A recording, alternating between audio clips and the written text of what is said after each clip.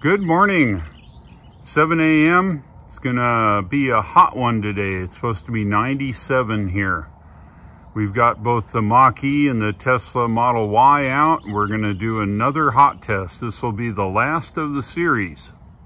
Each car is rigged with a thermocouple located right in the center of the car. Might be able to see it here. It's hanging in free air there in the center. Same with the Tesla Model Y, and the sensor is hanging in free air. Same location. We're going to check it every hour and see how it works during the day. It's 10 minutes after 10. We're going to try to do this test every hour. Located right here is the test thermocouple. It's in the shade. It's just taped to my outdoor box here. And let's get a reading with this one first. So let's see if we can read that. It's 77.7, and this is going to blow around with the temperature of the wind. This box is kind of cool, so we're getting a little coolness off that. But as everything heats up here and being in the shade, looks like the air temperature is 79.2 or 1, okay? So it's going to vary a little bit. Now this will be our first reading at 10 minutes after 10 a.m. The cars have been sitting here since 7 a.m. So let's have a look. And plug this in. Like I say, I don't have that many hands.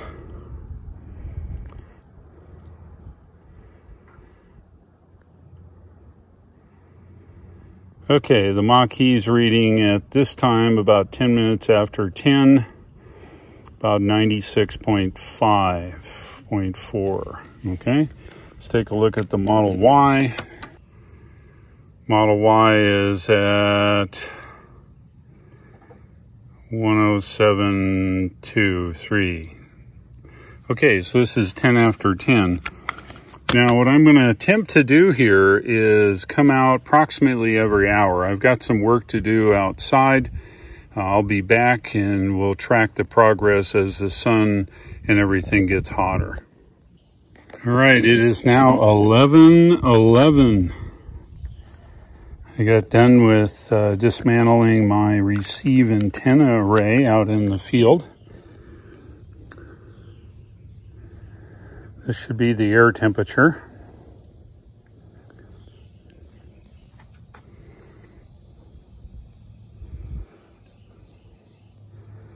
Looks like the air temperature is about 78.6 here. Make that 79, maybe a little more. We'll let the meter settle here.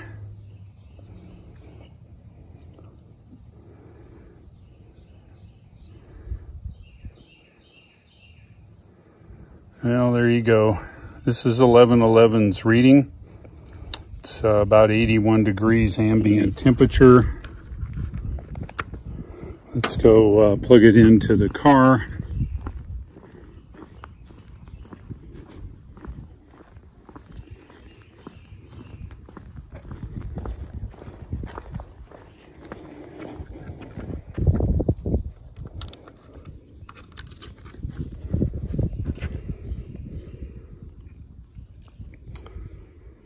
This is the Mach E at 11:11.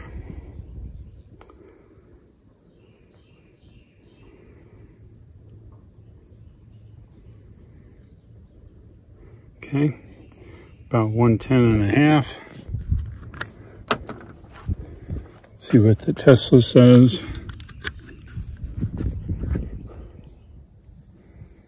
It's reading 123.6.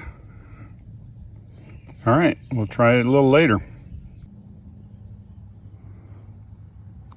All right, it's 12:10.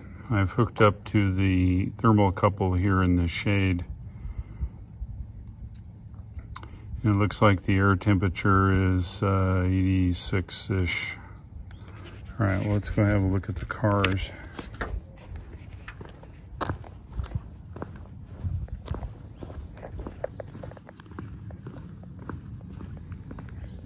The sky is not completely clear. It's got a, oh, how about that? Look at this. I don't drop my meter. We have a deer friend. We have a bunch of them here on the property. All right, let's look here.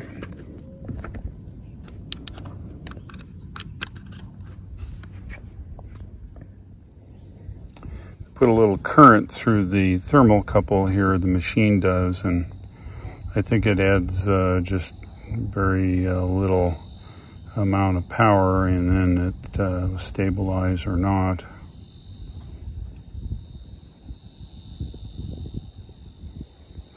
All right, so it looks like 123 here. We'll have a look here in the Tesla.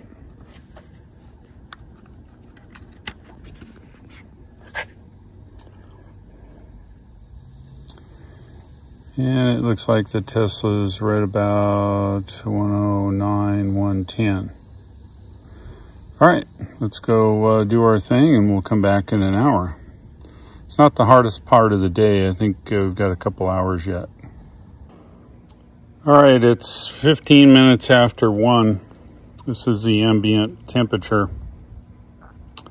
It's about 85 air temperature here. It's hot. All right, let's take a look at the cars.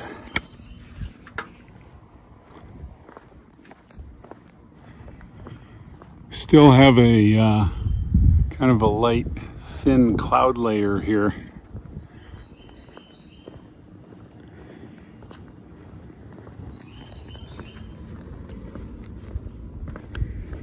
All right, let's see what the Mach-E does.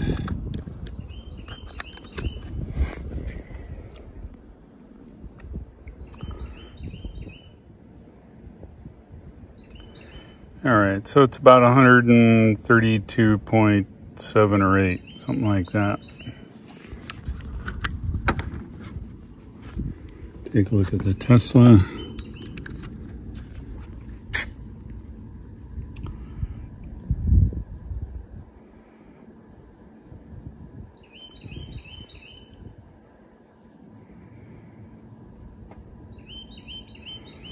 And it's about 113, make that 114.3 in the Tesla.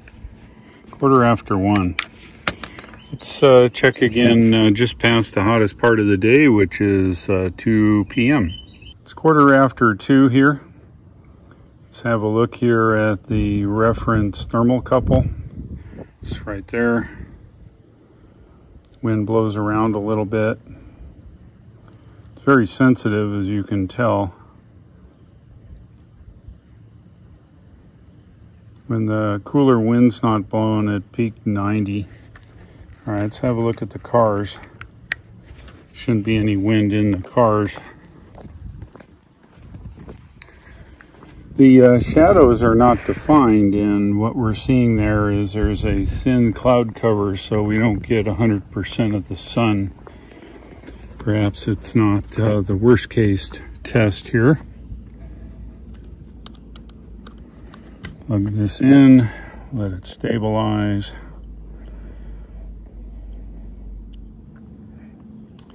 Okay. So the Mach-E is reading at about 137 and change here. Let's have a look at the Tesla.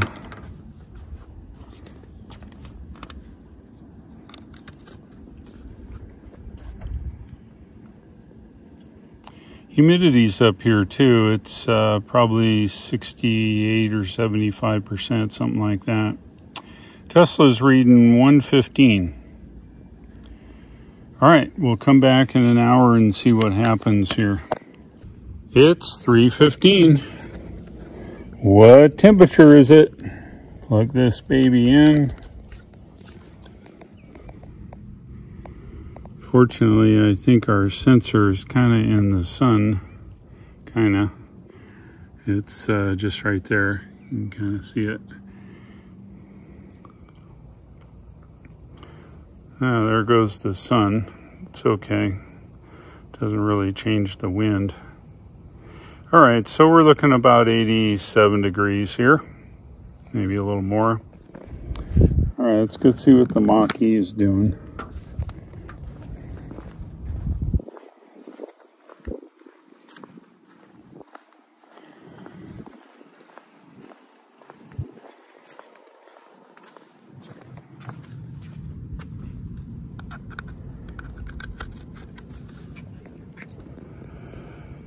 All right.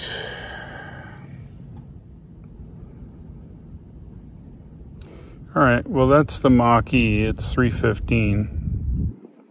130. Is it going to make 140? No, not quite. Close, though. 139.8. Let's have a look at the Tesla.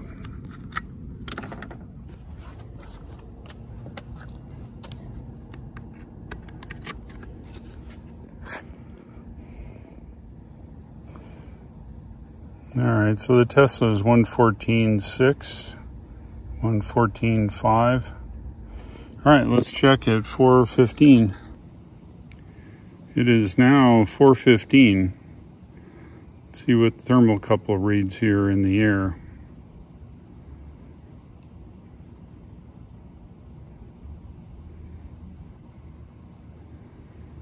You know, it varies a little bit because the wind blows, but it's 89 degrees, 90. All right, let's have a look at the Mach-E.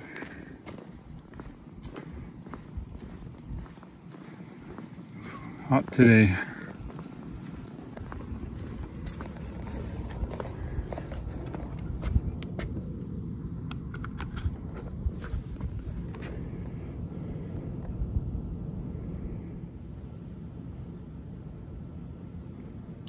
Let's have a look at the Mach-E here. It's 4:15.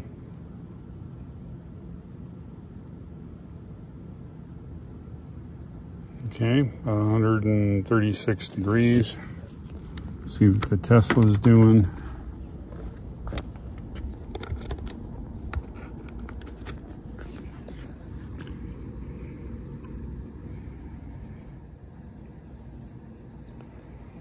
Just about 111 there. All right, we'll check back at 5:15. I think that'll probably be either the second to the last measurement to go. 5:15 next.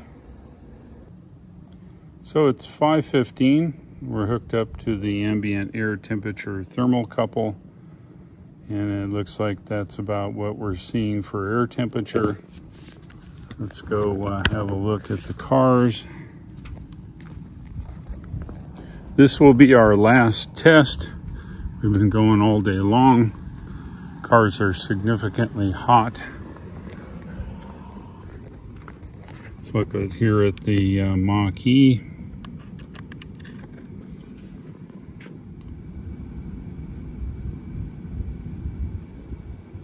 Looks like we peaked about 2 p.m.-ish.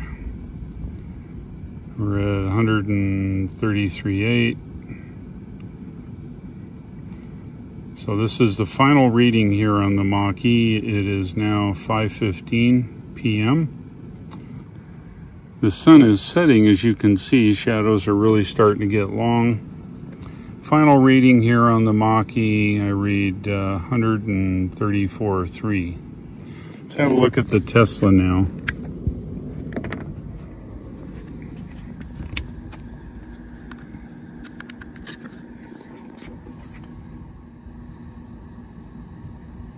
This will be the final reading here on the Tesla at 5:15 p.m.